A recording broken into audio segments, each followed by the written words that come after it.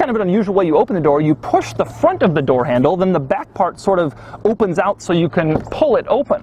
And once you've pulled it open, you'll notice two interesting things about the doors. One is that they open interesting. When you open up the door, you look down, one of the first things you'll notice is there's a little keyhole on the floor. You reach your hand into this little cubby, you push a little button, and the door opens. Button you push, and that electronically opens the door.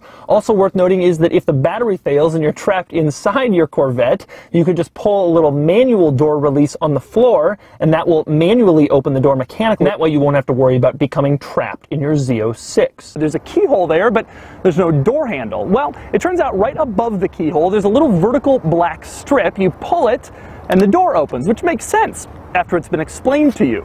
It's at the top of the door pocket, hidden, unlabeled, and it's this weird sharp lever. You have to know exactly where it is, and then you pull it, and the door opens. Now to open them, you stick your hand into sort of this little divot right behind the door back here. There's a little latch underneath there if you get in. You pull on it, and then the door opens right up, and when it opens up, this is how it looks. And then you pull it, and then it opens up the door, and then you can climb out. Now, if you want to close the door when you're inside the car, there's this large handle. You pull that, and the door closes. The i8 has cool car doors. They open up like this. And you got to admit, that looks pretty cool. Now, in order to open them, you stick your hand in sort of this hidden little cubby behind the door. There's a latch there, and then it pops open near the front of the door panel that you press, and it pops open the door, and then it sort of glides open so you can easily climb out. You just reach up, pull it as hard as you want. It's not going to come off, and the door closes actually pretty easily. Not as easy as a regular door, but easily enough. Pulling that, pushing that doesn't do anything. Don't touch it. Instead, if you want the doors to go up and down, you press this after unlocking it. And they pop right up. Don't push the handle or push down on the door or anything. I walk up, I push the silver thing, and the door retracts surprisingly quickly, and of course the window retracts too, and now I can step inside. You pull it, and the door closes. And so now the door is closed, just like in any normal car. This looks like a regular old door handle. Walk up to it, and you can slide off the rear third of the door handle, and it reveals a hidden keyhole. Stick the key in, you can unlock the door, take the key back out, and it automatically slides closed to hide the keyhole and preserve the car's beautiful lines. Type your little code into the keypad. You get the code when you buy the truck, and then go off and do whatever it is that you want to do. When you're done, just come back, type the code back into the keypad, and then the door unlocks. So when you open the door, keep your eye down there. That's right, the running board extends so you can just step on it and climb right in. And when you shut the door, yep, which means that when you go to open the door, you just kind of pull it in the same motion as the door, and it opens right up. I really love the fact that they stuck the door handle there. You're supposed to be able to just tap the door and it locks, but I really cannot get that to work. It works occasionally. Sometimes it does, and sometimes it doesn't. Well, you walk up to the car with the key in your pocket, and you push this little button on the door handle. It pops out, and then you can pull it and open up the door. Now, when you're done, you want to lock it and walk away.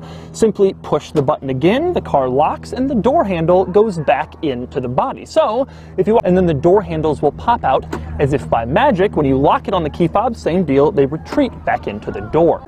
They do this.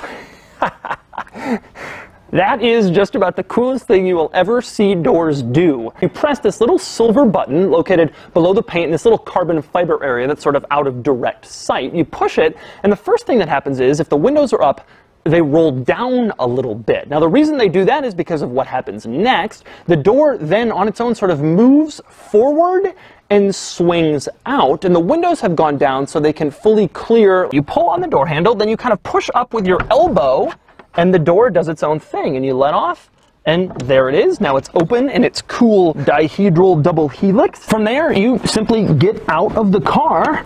I, of course, make this process look very awkward, but it isn't so bad. And then you're out. Opening them is pretty easy. You walk up to it, there's this silver thing protruding from the door, you push it, and then you just guide the door up the rest of the way. In order to unlock or lock the doors, you walk up to your Countach looking all cool, and then you have to stick the key underneath the silver thing, which doesn't look very cool, and then you twist it and untwist it in order to lock or unlock, and then you can get in. And in order to open the door, you push the front part, which by the way is also shaped like a hexagon, because of course it is, and then the back part comes out so you can open it, and then you pull it and the door is open. And so to unlock it, you just put your hand inside the hoop for the door handle, and then you can see when you pull on the door that the icon turns to unlocked. The keyhole is surprisingly high for a car. The door handle, you just do this, and you're in. Want to get out of the RX-7, you pull the door handle towards you, and that's how you open up the door. It isn't really that difficult. You kind of slide your hand underneath this section, the painted bit, and then there's a little rubber thing that you can press down here. That unlatches the door, and then it opens right up like you'd expect the door in a supercar to open. The actual door armrest, you pull it and push up, and then the door opens, but this is all electronic stuff. So it turns out you reach into the middle of the door behind the door panel, and there's a little black pad. Put your hand on it, pull, and then the door pops right open. And then you jump inside. Well, there isn't a standard door handle, but there is this electronic door pull. Pull it and then just push on the door and it opens right up. The harder part is actually closing the door. The close properly requires some force. Now, obviously, if the electronic door pull is walk up to the car and unlock the doors, the door handle pops out so that you can grab it and open up the gullwing door. If for some reason the door handle isn't popping out like you want it to, you can push this little button to the right of the door handle and then it will pop out so you can open the door. Now, of course, you kind of lean out of the seat, but once you do, you reach up, you pull the door down, and then it's closed. And so they did this. You have to push the back of it, and then it pops open the front part, and then you open it up. It's really not necessary, and frankly, a regular door handle would have been just fine for this car. And the grab handle, and you pull it up in order to open the door to let yourself out. Kind of an interesting quirk. To access it, you open the door, and then the panel is right here. You pop it open, and it is a toolkit. It's pretty simple. You press the unlock button, and then you reach into this little cubby where you find the door handle, and you open the door right up. But what you'll see when they unlock as I walk up to it. Take a look.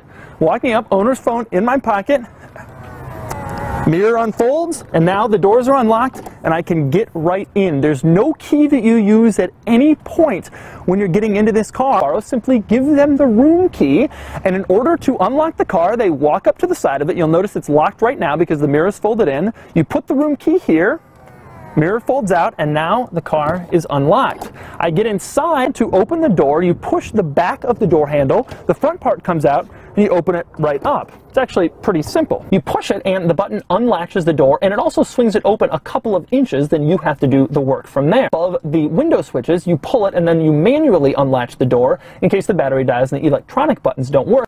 When you want to get in, you just pull the door handle and the door opens like a normal car door. But when you want to close the door, it is anything but normal. You put your finger here, you tap it, and then the door closes automatically, so you don't have to expel any energy closing the door to your Cullinan.